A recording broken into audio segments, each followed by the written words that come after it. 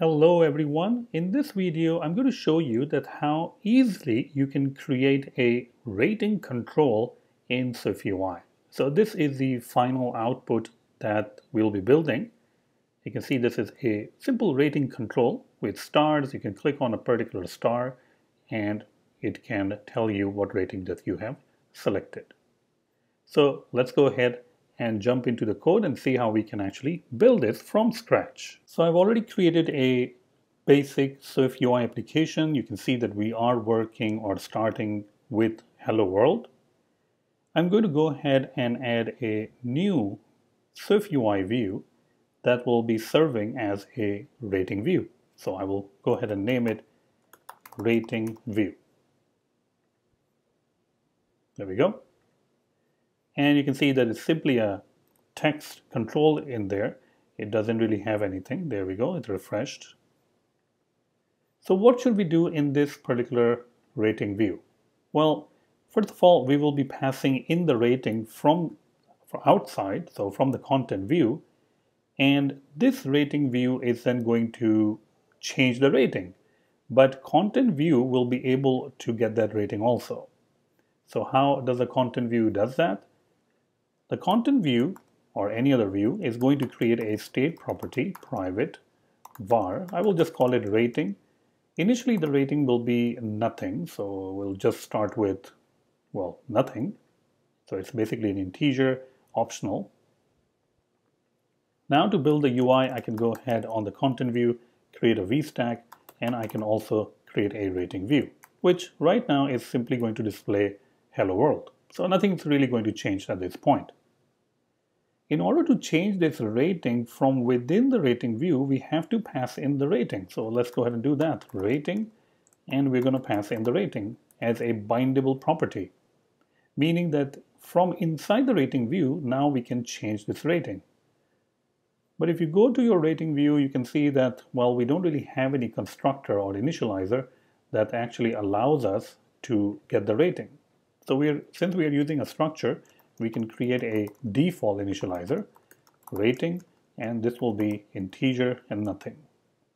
We're putting it optional because initially the first time the page actually loads, we won't really have any rating. We have to also update our preview. So let's go ahead and call this rating.constant and provide the value, let's say 3. It is completely up to you that how many stars that you want to create in a rating, but I'm just going to max out at 5, but that is something that you can change if you want to. All right, so let's go ahead and create some stars. I'm going to go ahead and use a horizontal stack because the rating has to be horizontally set up. And I'm going to use a for each, which is going to return you a particular view. And I'm going to go and mark this with 5, meaning it's going to run a loop from 1 to 5. We're going to go ahead and use ID, hashable to be self itself. And we are going to get access to the index in. And now we can actually put some view over here. Let's say a star. Taking very small steps, you can actually see. Right now we are not even displaying the star. We're simply displaying the word star, which actually does appear, which is great. But we want to actually show star, so we can use image. And the good thing is that the image takes a system name, and we can pass in the name of the one of those properties, which you can find with a program called SF Explorer or SF Icons. I'll find it out for you. And I will also link it. For some reason, it doesn't really show it up over here. I had it open, right? So one of those icons using the application SF Icons is that you can use star. And there are many other options that you can actually use. The app that I was talking about is right here. It is called SF Symbols. And right now I can simply go and search for a star. And you can see that there are many different kinds of stars, like a half star also. We're not dealing with a half star, but you can see that we have star, star fill, and all of these different icons. This application you can simply search on Google and you can download it from the Apple website. Okay, so right now we're running a loop and we are running it 5 times because our maximum star is just 5. And you can see all those stars which are not filled are being displayed. Let's go ahead and change their color to something else. So I'm going to go ahead and say foreground color. You can make the stars big or small if you want. I'm just going to keep it same, and I can go ahead and make them orange. So there we go.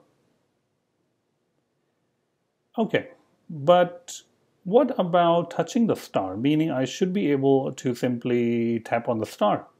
The great thing is that I can simply go ahead and say tap gesture, on tap gesture, and set the rating. So rating equals to whatever the index is. Now, since the rating is a binding property, whenever we set the rating, it will automatically be updated over here in the content view because that's the same rating that we were passing in. So it's a great opportunity for the content view or the caller to get the updated star, and now we can print out the updated star. But we also need to take care of the fact that the star will actually change the color once they are selected, and right now they're not. Because in the preview, you can see right over here, we're actually passing in 3 stars. Basically, we're giving it a rating of 3. But you can see 3 stars are not actually filled out. So how do we fill it out? Well, one of the images from SF Symbols app is a star, but the other one is also star.fill. And you can see the star.fill fills up the star. That's what we need. So this means that we need to put a condition right over here and replace the system name with star or star.fill depending on the condition. Instead of writing this condition over here, maybe it's a good idea to just create a function because this condition is a little bit more work. So I'm going to say star type, and you are going to pass in the index, which is int, and it is going to return you a string. We're going to go ahead and extract out the rating from self.rating because it is an optional. If the rating does not really exist because maybe we were not able to extract it out because it was null, we're simply going to return an empty star, which is simply a star. However, if the rating does exist, then if the index is less than equals to the rating, which is already unwrapped, then we are going to go ahead and return star.fill, meaning the star is filled, or else we are going to return star.